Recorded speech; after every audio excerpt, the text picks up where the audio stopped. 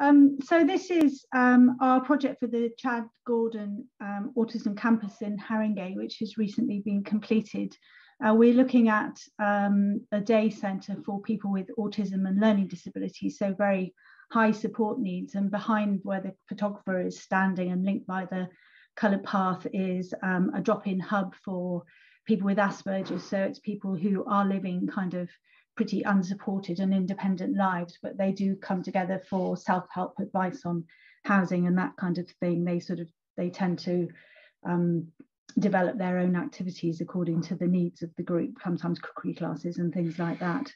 We're a small female-owned architectural practice, and for the last 15 years we've specialised in designing buildings for a wide range of disabilities. We started with buildings for homeless people and have moved on from there.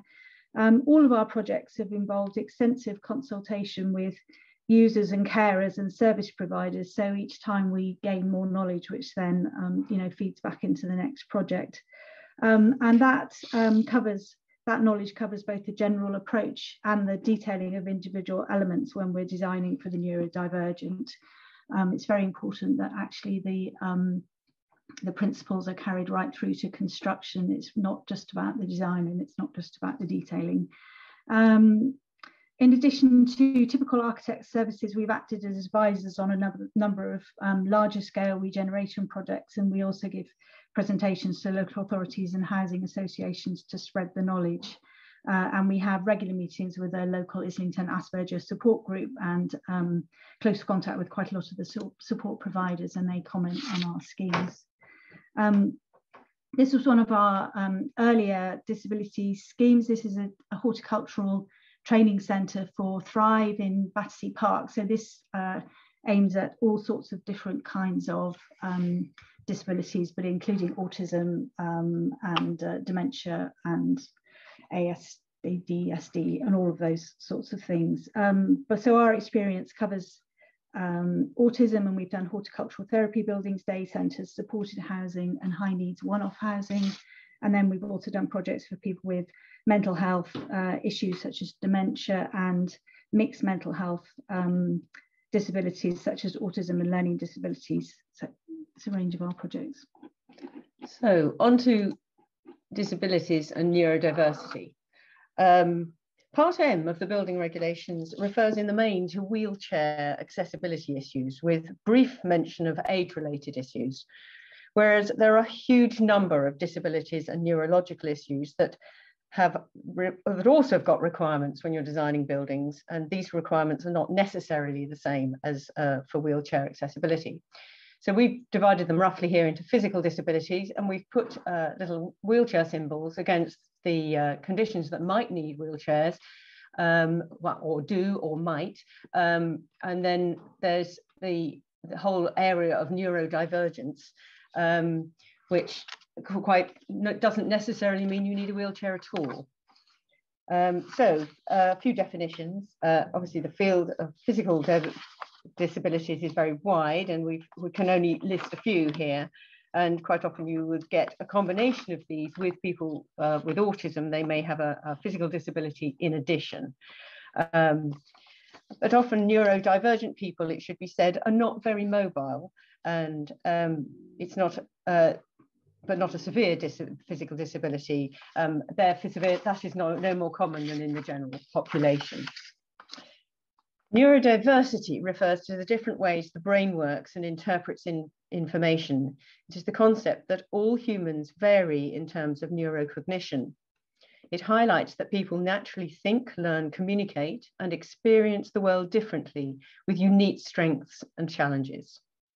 So Naoki Hikashida, who is a teenage Japanese boy with autism, said, "When a neurotypical person sees an object, it seems that you see it as an entire thing first, and only afterwards do its details follow on. But for people with autism, the details jump straight out at us first of all, and then only gradually, detail by detail, does the whole image sort of float up into focus." So when an individual diverges from the dominant societal standards of typical neurocognitive functioning, I can get these words out, they are neurodivergent. Types of neurodivergent conditions are listed here. But it isn't just, and they often don't see themselves as having a disability. It often brings exceptional skills and talents, such as innovation, creativity, and problem solving. And the terms neurodivergent and neurominority can be used interchangeably. Being neurodivergent in a world set up for neurotypical people can lead to the experience of barriers that result in exclusion, isolation, and a loss of independence. And it's estimated that about 1 in 7 people, more than 15% of the in the UK, are neurodivergent, meaning that the brain functions, learns, and processes information differently.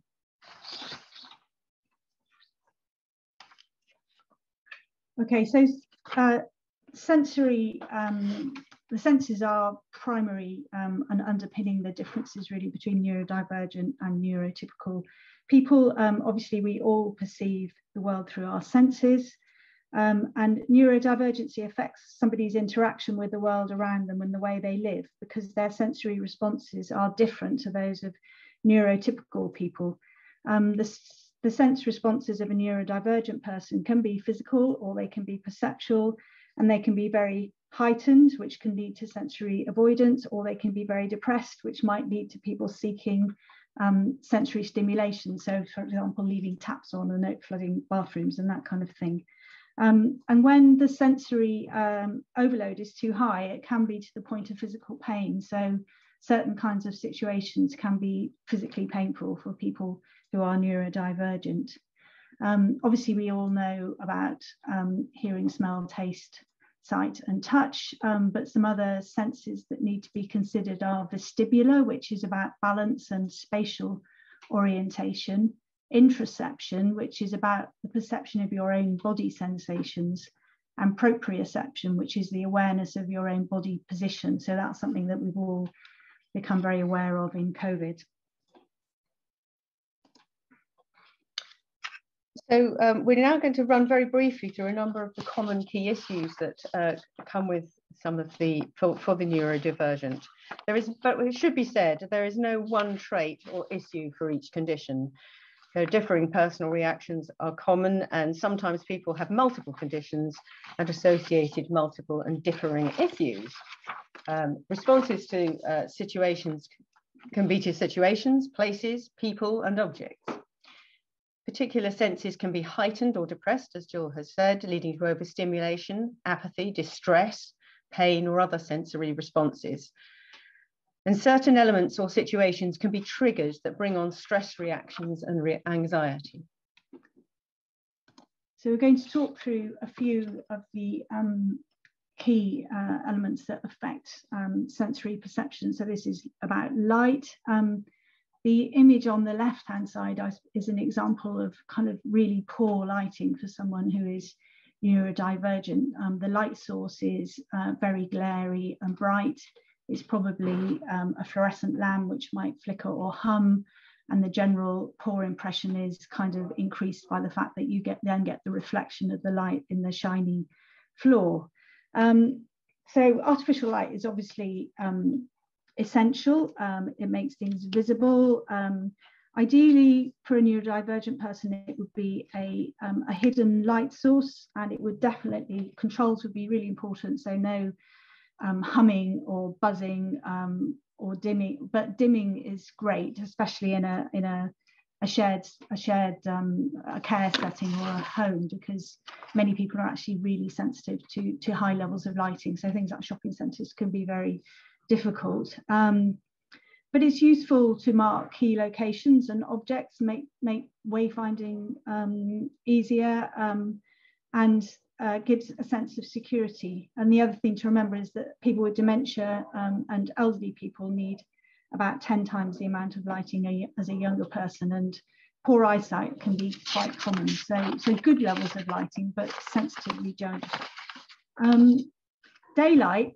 Most autistic people love daylight. It's great, but sunlight and shadows can be quite difficult. They can misinterpret the shadows as holes or bars of shadows.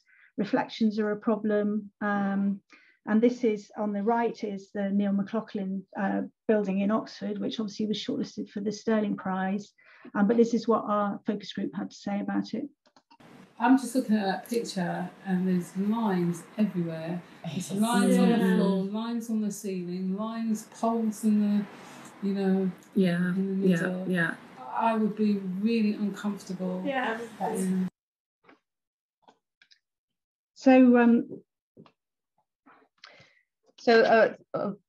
an autistic has written, daylight is pure sensory and cognitive peace. Cover electric lights, no downlighting, no glare, no hard shadows. Which pretty well sums it up. So this is, the subject here is visual clutter and roots. Some people may find themselves overwhelmed in the visual stimulus in some environments.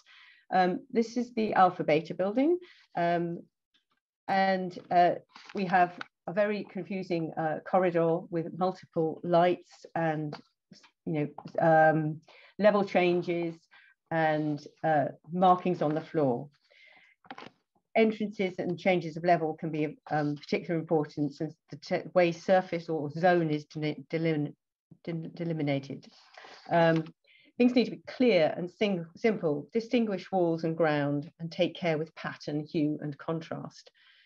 Sometimes colours can be an issue, but they are also acceptable for use as signage and directions. But this, for the picture on the right, is what they had to say about this corridor. Oh my God.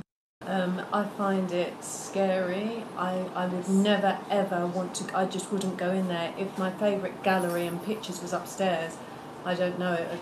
You'd never get there. It's scary, it's horrible. It's horrible. I can't see the door very clearly. I can't see where the walls end and the ceilings begin. They like to have things, as they're saying, very clear. They like clear signage, clear direction, and if possible, a route that doesn't involve what we might find visually very exciting like this. What they said about these images was, where does the autistic person hide? So what you need is liminal spaces so they can get out of the main route if it's full of people or it's just too overwhelming. There's somewhere they can reset. That's a really important thing. Another common issue is sound. Sound can be perceived as physical pain, and background sounds come to the fore if you've got that heightened sensibility. It's probably one of the most common issues affecting people with all disabilities, in fact. But equally, it can also be something that gives people a great deal of pleasure. So some people, autistics, may like very loud music. They like to play their own music at high volume, but can't stand other people's. Sounds a bit like anybody else, but anyway, that they would find that very disturbing. But other noises, so sort of sudden noises, sudden bangs, big group activities, multiple noises in something like a shopping centre or an airport, background fans, extract fans, hand dryers, and reflective surfaces that bounce sound around, or all things that could trigger this issue. So another autistic person said, I have no means to filter sensory inputs. They all come across at the same volume and brightness. I'm hypersensitive on all my senses. Everything is very loud to me at all times and in all places. This is what I hear when lots of people are around me. Imagine the echo in the room and the noises of feet shuffling, clothes rustling, crockery clinking, and more. There's no quiet. I can hear every sound someone makes. One of the loudest sounds to me is the noise their clothes make as they move. The voice is way back underneath an overlay of sounds. Blah, blah, blah is the fumbling, soft sounds of speech. So autistic people may find it very difficult to understand what you're saying to them because they're so overwhelmed by the sound of you breathing and you moving and other people in the room. It's not, you know, that they can't understand speech. It's just that their senses are kind of being bombarded with everything all at once. And they've commented that, you know, they may appear to react slowly, but they're trying to process the information and pull the right bit of information. You know, they look at your questioning face and think, I should be saying something, but I don't know what it is. or I should be doing something. And this could affect sort of emergency situations halfway. But equally, we were carrying out work on the improvements of a house for an autistic boy with very severe impairments. And he loved the noise the workmen made. We'd gone to a huge trouble to try and get everything in the quiet times, but actually he wanted to stand and watch and listen. So temperature, smell, ventilation, air quality, we'll whiz through very quickly. Smell is another assault on the senses for an autistic person. It affects what spaces they might want to go into or go out of, and it can be really distressing if it's a really strong smell. Air quality is important. People with neurodivergent people tend to be quite sensitive to things like VOCs, and good air quality and even temperature is important. And then obviously linked with that is ventilation, good ventilation, and temperature needs to be fairly even, not too hot, not too cold. So ways of heating up quickly and cooling down quickly are quite important, and good controls so that the internal environment can be kept steady and clean and fresh. Movement and touch. Physical movement, some people with autism and other disabilities benefit from the movement to soothe or calm or release them from panic, as well as just giving them exercise, obviously. This might be slow or it might be fast. It could be cycling and running. Some autistics are known as runners. They will, if they panic, they will just run away. Or it might be a repetitive movement, such as swinging or bouncing. So it can help with balance and physical health, flexibility and motor control, and as well as mood.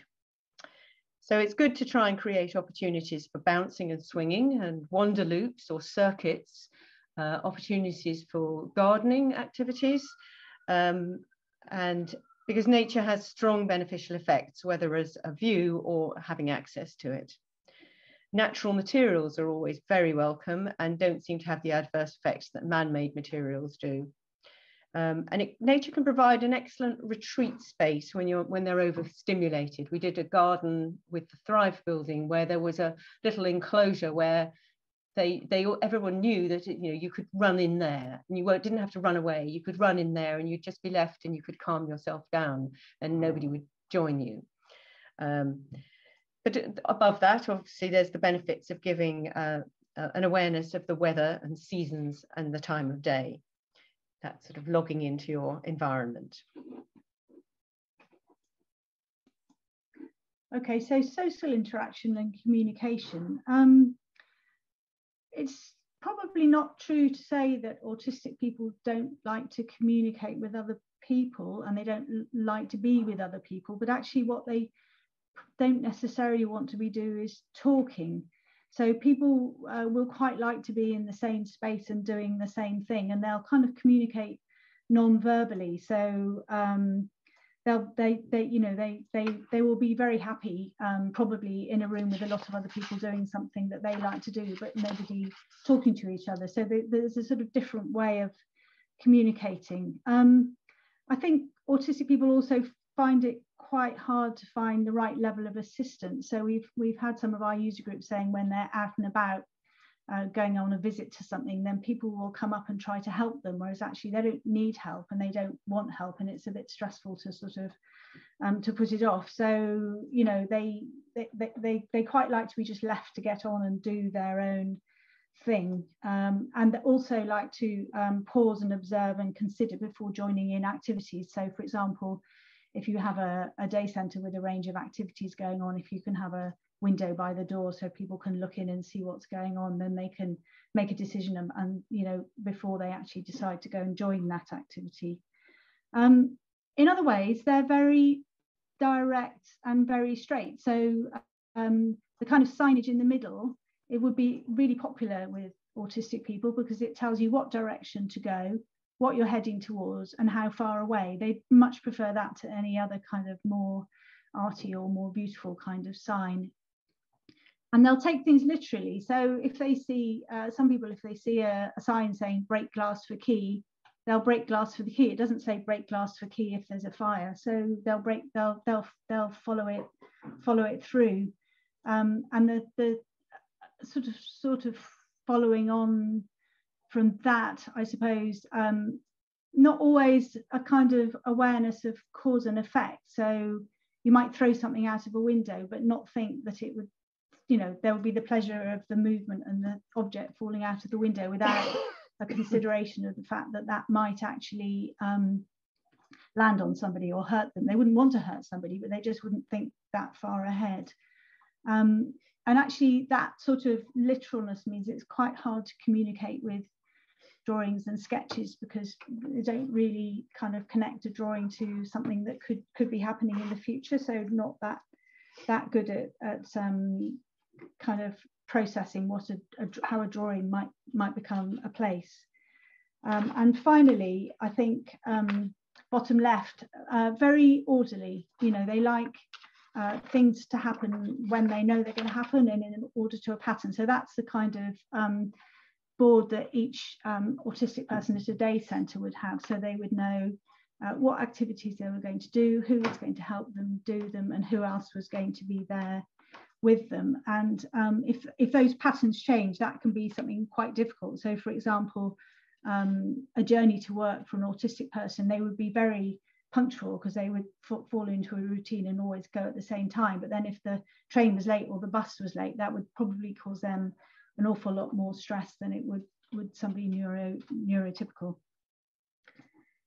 A comment they made was, we do not do generalizations, we do many details instead, and that's bad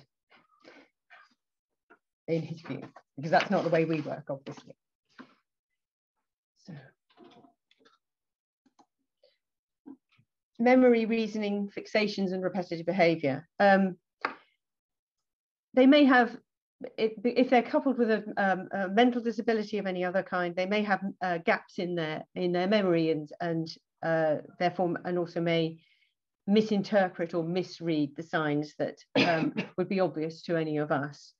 So for instance, the black and white paving might well be read as a hole in the ground, or something that's undulating or not level. It might be completely misread, and so that's obviously has effects on the way we design. The orderliness, the picture of the shed, that's the Thrive tool shed. It was part of the day's routine that they sort of got everything out and put everything away, and everything had its place.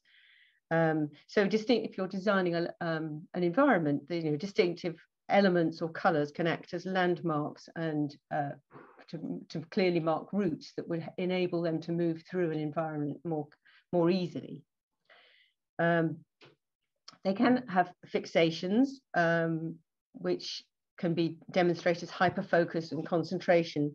But they also can be extremely knowledgeable about and have special interests like trains or bikes or things like that.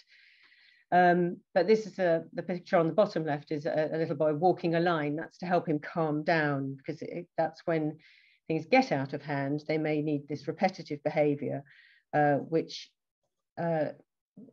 will help calm their distress.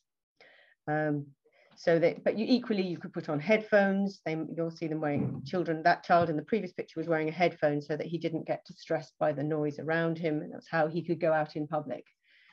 But they do rocking and what they call stimming, which is where they fiddle with an object repetitively.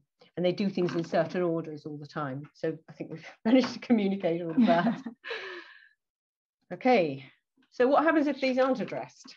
Yeah, so if people have sensory overload, that can cause them physical pain and meltdowns. It can cause confusion and anxiety. So a meltdown might consist of somebody running away. It might consist of banging their head against the wall, kicking a hole in a wall, pulling a cupboard door off. Those kinds of quite violent physical activities are a kind of way to release the kind of pent-up stress that has come from this sensory overload.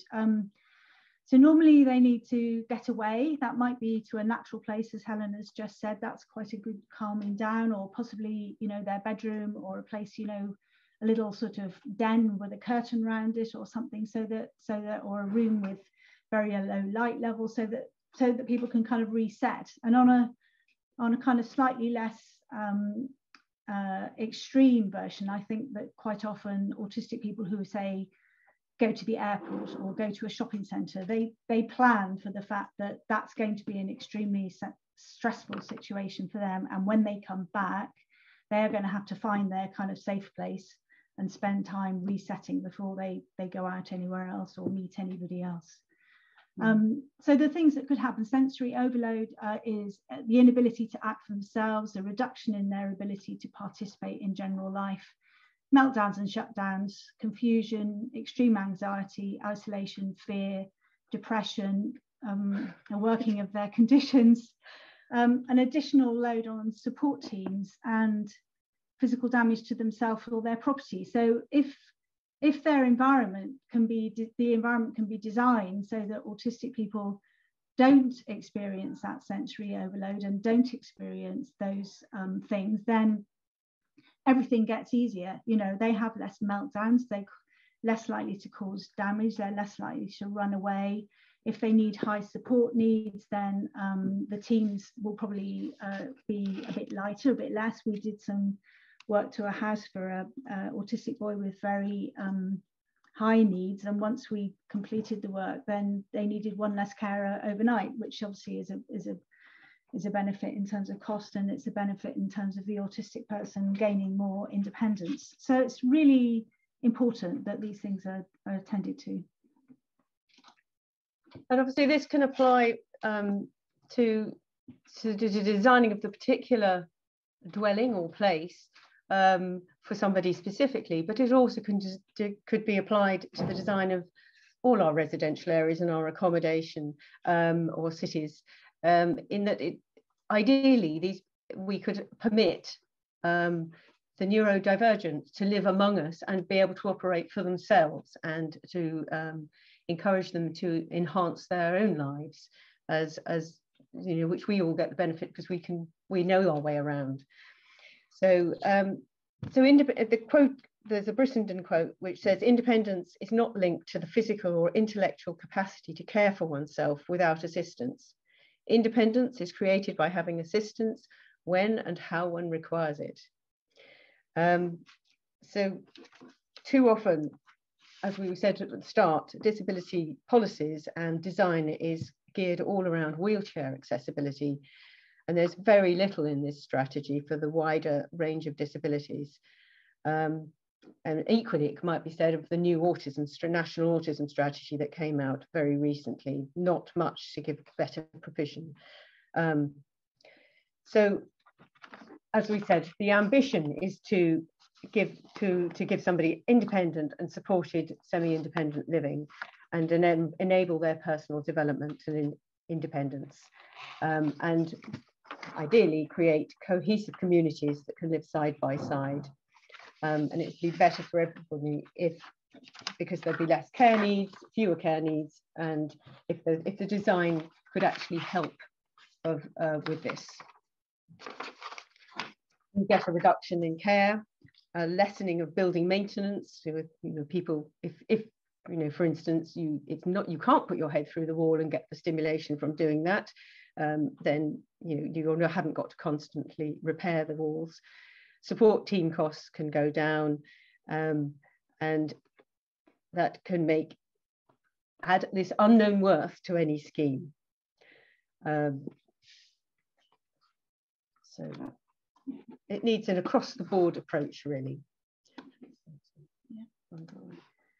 Okay, so our advice would be audit the scheme at regular intervals to see how you are addressing the needs of neurodivergent people, and you could use you could sort of consider each of the senses in turn as a way of deciding how your project is affecting them. At the briefing stage, you need to assess the support and consider the facilities that offer opportunities for socialising or learning, such as community classes for certain groups, or semi-private enclosed gardens and a local support team base.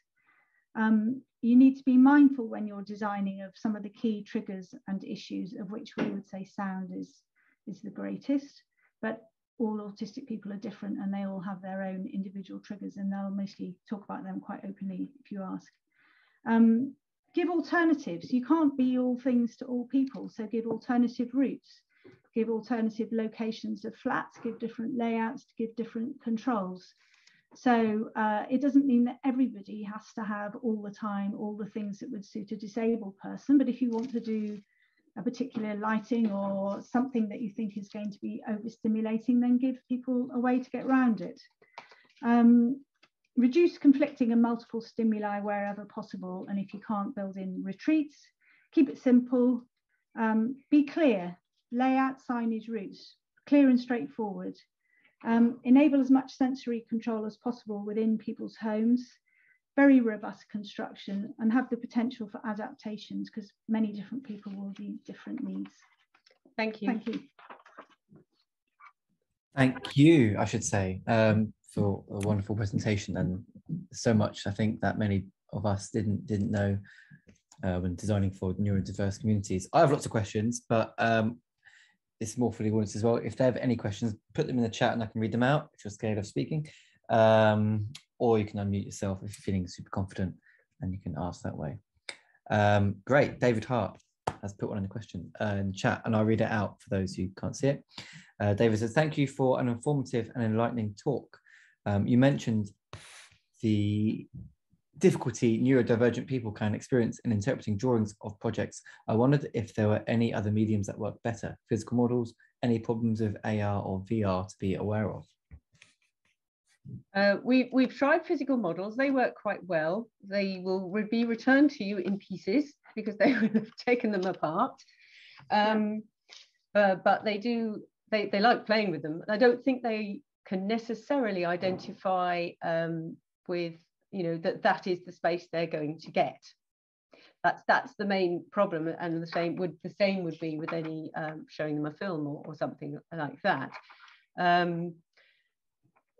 We've found when we're doing our consultations that showing pictures of environments a very good way of sort of finding out what they like. And often their carers will have an awful lot more to say about it because they will know that they should know what they like and what are the issues.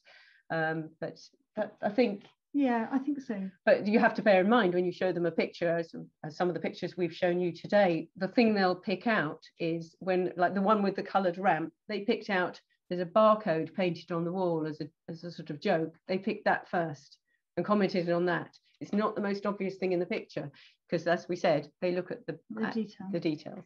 I think you might want to be a bit careful with virtual reality. It might be a bit overwhelming. You'd have to, I don't know, I haven't got experience of it, but I think you'd want to be pretty careful about the sound. I mean, maybe something with the sound turned off, so it's just, you know, visual. You're not trying to do too many things at once with it. Might be better.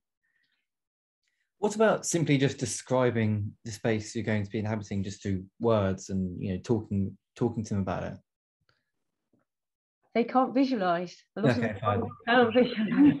So you could describe it, which is, you know, why we try to use models, particularly ones they could hold up and, you know, look into. That worked quite well. Where we had ones they could see the space. Yeah, and they, I think once you get to you know, you can talk to people about how they want to furnish their flat when they can see the flat and they like red. So you guess, you know, they want a red sofa and a red rug and a red curtain and a red, you know, kitchen chair or whatever. So sort of once it gets to that level of specificity, it's not so bad, but they're not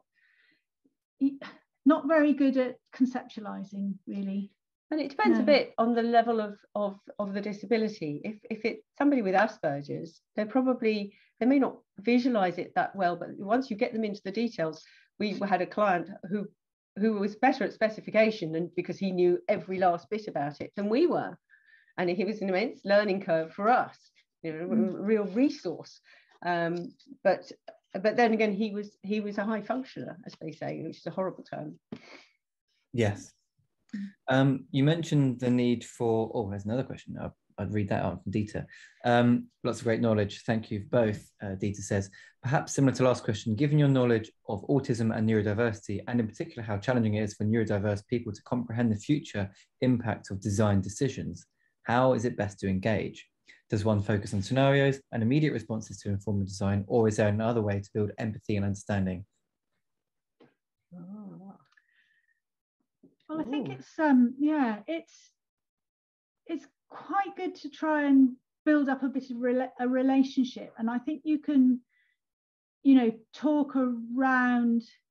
You can show sort of images of things that are similar to what you might want to do, and say, and talk about, you know, what do you think of this kind of planting, or what do you think of this kind of street lighting, you know, and they'll talk about what's in front of them. Be particular. But, you know, so you need to be quite particular. And I think that's a better way than trying to talk about it in the abstract. So, you know, if you just say, what kind of street lighting would we like here, you probably won't get terribly far. But if you showed 3 different kinds and said, which do you like best, then you would get a response. Mm-hmm. So I think it's a question of sort of, you know, building up a kind of field of references, really. And building empathy, and I'm just understanding with the latest project, we had quite a lot of meetings, and some of them with the team that were going to run the building, but with the parents and the support group and some of the young people and older people who were going to use the building itself. And it was sort of over time, I think, and they were allowed to come and visit the building as it was being built as soon as we could make it safe enough. And that sort of, that's very important, building in some visits as you go along if you can, so that they start to get used to it. It's a place that gets put into their orderly minds, as it were, and they start to know their way around. And we did work very hard on that by having lots of visits. I've done so many tours. And I think most of the you know, the Asperger people who are living independent lives are really keen to talk about what they need and what they want. They're really, you know, they're very aware of what they need, and they're really keen to pass that on to other people. And they, you know, they quite often give talks to businesses about how to be autism friendly in employment, and, you know, they talk about, you know, when you go to the theatre, what you need in order to make it a successful trip. So it's kind of, you know, they're definitely keen to talk. Yeah. As somebody mentioned, the PASS thing that's being consulted, the BSI are consulting at the moment. Yes, we know about that. We're making more comments. Yeah. I can see lots of questions in the chat, which is always I'll keep up. Which is very good. That's always a great sign. The question about lots of physical disabilities of deafness. I mean, there are lots and lots of overlaps, and we do try to consider those sorts of things as widely as possible. And we do think that a lot of the things that you could do for neurodiverse people benefit all of us, but particularly we're acting as consultants at the moment for a scheme where we are actually considering the widest range of disabilities, physical and neurological, that you could possibly encompass, and deaf certainly has been one of those. The fact that you need more space to be able to sign to one another, therefore passages need to be wide, so you need to be able to look at the other person's face, things like that. Yeah.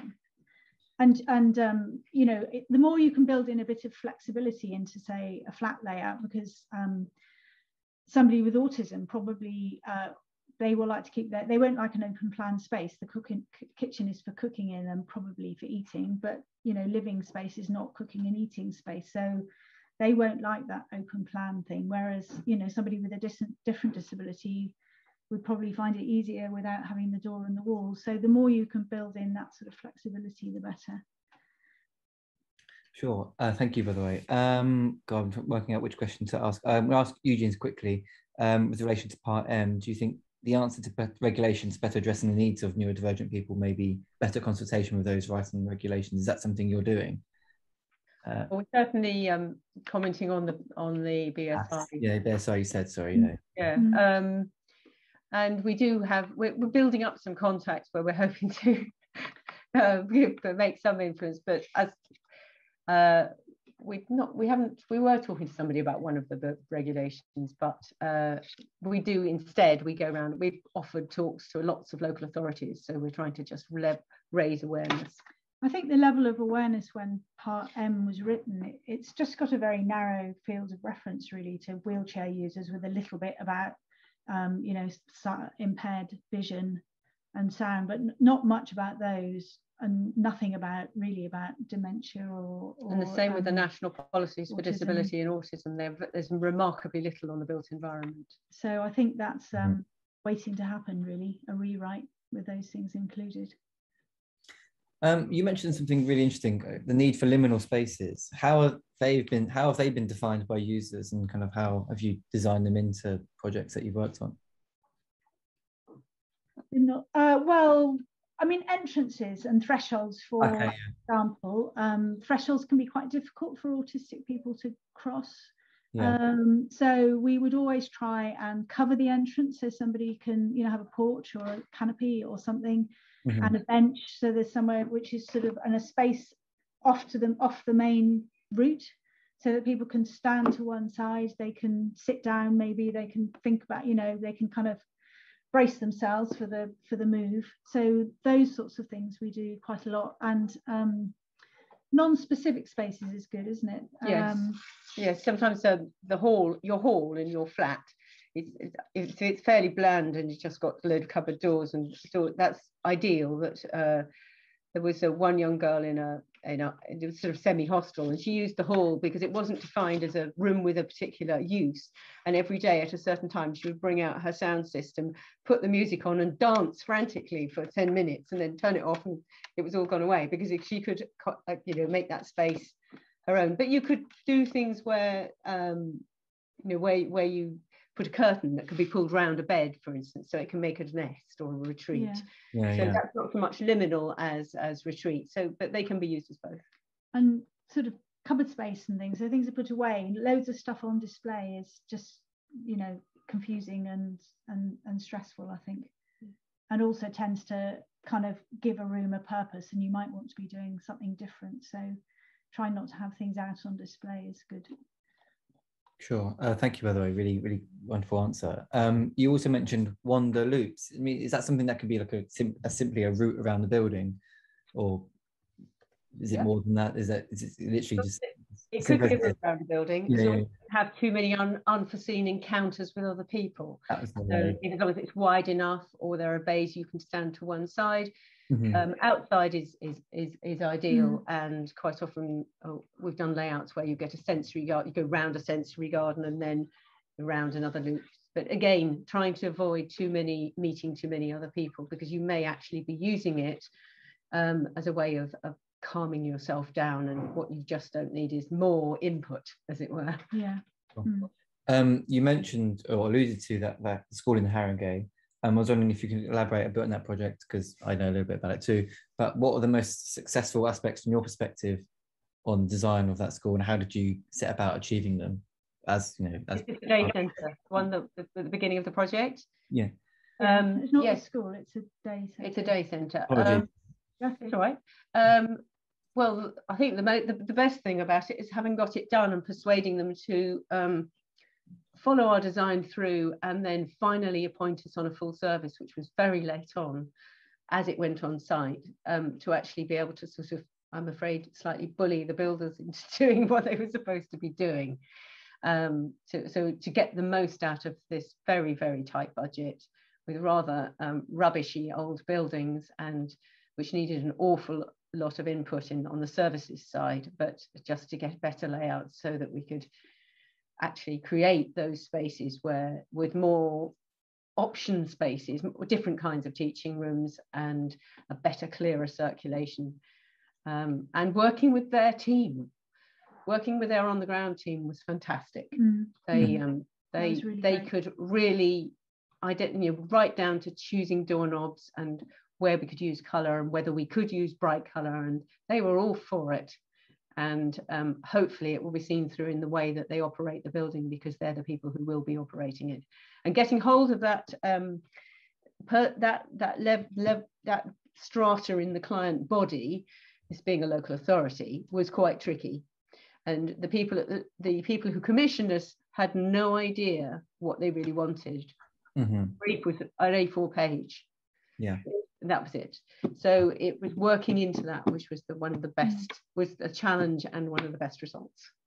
Yeah, absolutely. And we worked really hard on the lighting to give this idea of choice. So each room has 2 or 3 different circuits and dimmers, so that the lighting can be, you know, normal lights on the ceiling, or it can be concealed lights in the tops of the cupboards. And, you know, we had the lighting in the corridors on dimmers, so that if someone has a meltdown in a big room, they can turn the lights down in the corridor and move them into a little room where they can kind of reset without having to go through bright spaces. So a lot of that, and as Helen says, sort of choice, giving different kinds of spaces, different orientations, some of them with colour, some of them neutral.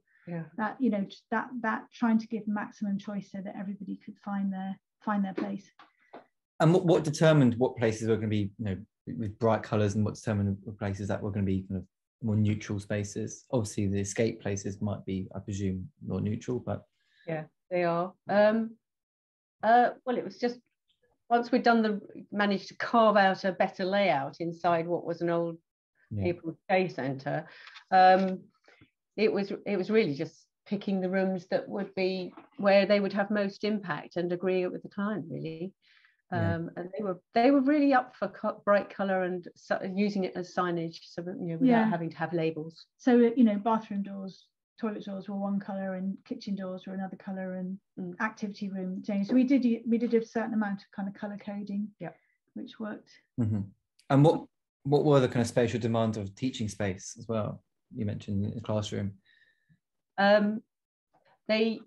We had one communal kitchen where they wanted to be able to teach life skills. Basically, they wanted it to look like your kitchen at home. Well, vaguely, if you had a big kitchen. But it had to be robust. So all the cupboard doors lock, because some people have eating fixations. They'll just eat everything. So if they're raw sausages, they'll just eat them. They'll eat them all.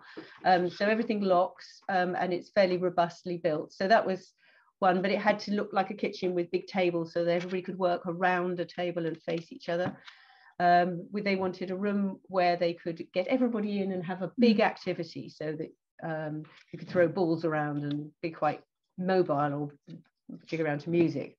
Then they wanted some that were very small, which some of the very small ones are the retreat spaces, where you can just go in and they can give you some coloured lights to calm you down, or music. And then there was sort of, we just wanted to give different sizes, really. And actually the buildings dictated a lot of it, though. You're all within one envelope. Yes, of course. Getting on site and finding that it was actually half a metre smaller than they told us was a little bit of a surprise. And then we did things like acoustic panels in a lot of spaces to try and, you know, damp down the echoiness of the spaces. Lights had to be up out of reach, because otherwise people would jump up and pull them down. So keeping things out of reach. We lined all the public circulation spaces, well, the main, with birch face ply, which is great because it's a natural material and they like it, and it's really robust. So if it gets kicked, it's not going to come to too much damage. So there was a certain amount about materials and you know, fittings and finishes and things that had to be sorted out. Sure. And kind of feels like a silly question, but, you know, what about the use of carpet? Does that ever kind of enter the fray, or? Yes. Yeah. It's often a debate because things get spilled and not everybody is continent. But we did go for carpet in the small rooms, because obviously it makes for so much nicer an atmosphere. But we chose a carpet that was, they wanted one that couldn't be picked at too easily. It had to be plain with no dots, because otherwise they think it's a pattern.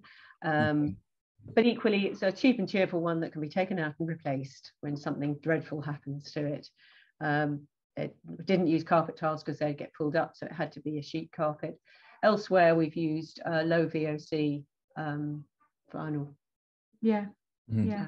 Adhesive free, so that it can all be cleaned down very easily. I think it's wonderful that the length of the consultation you do with those within the neurodiverse community. But what does the consultation look like for those when you engage caregivers or care providers? What kind of questions or conversations are you having with them? To start with, we usually ask them to tell us about their children or their carees or whoever they are, day, and what kind of day and what sort of thing. And I mean, one of the big things for people with autism is continuity. They hate change, you know, so if they move into a home, then they're going to want to stay there. And most parents of autistic children are exhausted because they've just spent the whole of their child's life fighting for, you know, appropriate care and appropriate support. And obviously when we come along, we're a new centre, which means that an old centre somewhere has probably closed down. So there's definitely a level at which they're like, no, the bloody change, you know, they don't really, yeah. You know, you know, that almost is, to start with, is more overriding than the joy of the new place. But then, you know, then you work through it. But we saw them at those early stages just for very open conversations with some photographs of buildings, you know, the buildings we've done, and some things we thought were good for them to sort of bounce off, as it were.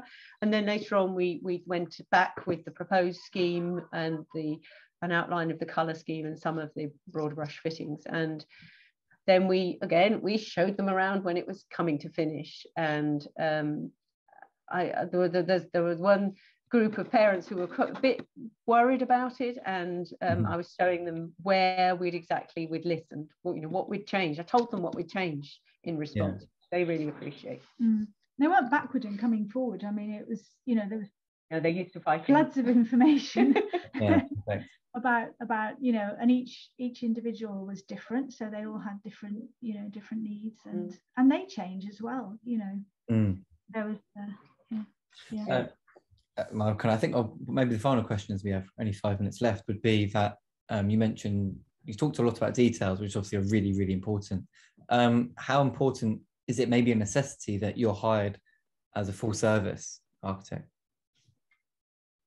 Well, it's better, but it's probably, I mean, we can specify things like hinges and, you know, all of that stuff, but obviously I mean, the contractor we had needed quite a lot of sitting on to make sure they actually did what was in the spec. So I suppose it depends a bit on the contractor and the whole setup, really. But I guess, and it depends on your client. I mean, to be honest, the Haringey are quite siloed, and so, as we said, our commissioning client really didn't know why it was important that we were there to see it through.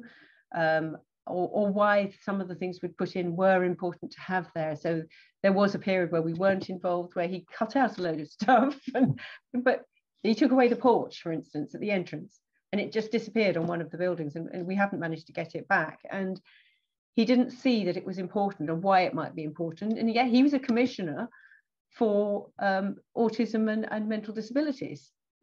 So and so if you don't have that backup from behind, as it were, you get a bit toothless. So so it's good if you can be throughout the project, really. I can imagine. Oh, I think that might be a nice way to maybe, and if anyone else has any questions, we have like a minute or two left. Now is the chance. I can see conversation in the chat, but I can't see any other questions. So I think on that note, so we're just reading the questions. Looking a bit gormless, probably. Yeah, thank you. Thank you. So thank you again so much for your excellent insight. It's been absolutely amazing and a great way to kick off the CPD series for this year. So, and thank you again to the audience as well who came and submitted questions as well. I'll see you all next week if you want to join. Thank you. Thank you. Have a nice weekend. Bye-bye. Bye. Bye.